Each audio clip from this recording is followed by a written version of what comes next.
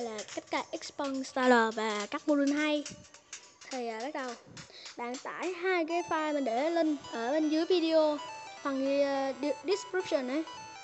Đây là Xposed APK và một cái file Xposed gì đó. Nói chung đó là file zip. Bạn cài phần mềm Xposed. Bạn mở lên, chọn framework.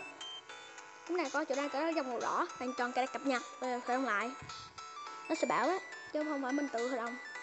Rồi, bây giờ là tới chuyên mục là module 2 mình đã sử dụng. Module đầu tiên là Export Up Video. Với module này bạn có thể xem video. Đặc biệt như thế này bạn click vào Add to Wii. Giờ cái này có tiếng nên là tắt cái bà già vậy bạn đang xì. Ồ, mình lỗi, mình sẽ thử lại. Nó quay được rồi. Ví dụ đây, đó là có video bà già nói. Video của nó. Tắt cái đi. Bạn có thể coi ở trên này. Bạn có thể search lên YouTube ở đây. Đây, đặt lên.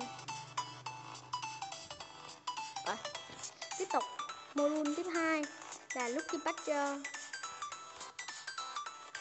Đây là bạn có thể vá lỗi cho những ứng dụng Android bị lỗi mà nó chưa tốt. Đây thì bạn nó có làm một trò là ở trong game của mình. Đây, Supervised Suffer. Đây mình tắt nhạc đi. Cái game trò này có tiếng. Mở thì nó sẽ dở mắt. Đây. Hồi nãy mình mở mình để nó chạy nên mà ta. Mà mình lưu ý thiết bị mình sử dụng để quay video này chỉ là chiếc Sony Xperia C, thiết bị đầu tiên của dòng C và Android 5 4.2.2 cũ nhất là Android gốc.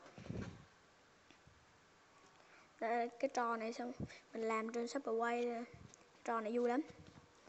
Cài phần mềm này là bạn có thể làm một cái trò này.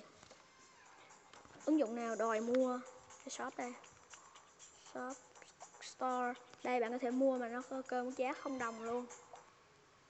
Có đấy, mua được. Rồi tắt đi. Module thứ ba là Unicorn. Bạn có thể thay đổi theme hệ thống. Trước tiên bạn có thể download trên Google Play một những cái theme chạy được Nova hoặc Apex.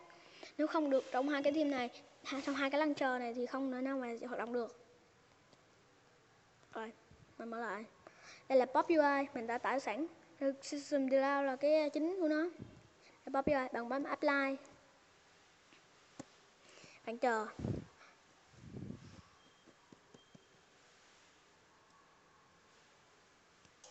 Cái mình cố bấm lên màn hình để cho nó không cho nó tắt cái màn hình. Lần trước mình đã làm thử một lần rồi, tắt một phát là hết quay luôn. Cái này chạy rất lâu nha.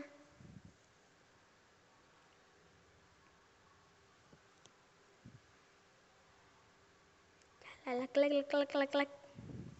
Rồi bạn chọn Restart Launcher và chọn Post. Cho nó reset.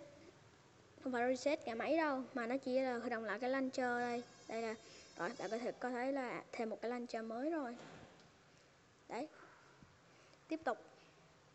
Module cuối cùng chính là tên là Xtana. Ở đây, Xtana.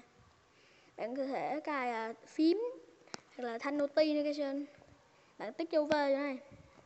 Rồi bạn quay lại Xposed. Bạn chọn framework và khởi động lại đây. Tắt đi. Vừa rồi là những module hay, những module Xposed rất hay để được mình sử dụng và giới thiệu trong video ngày hôm nay. Nếu bạn nào thấy video này hữu ích, hãy like, share và subscribe. Xin chào, hẹn gặp lại trong các video lần sau.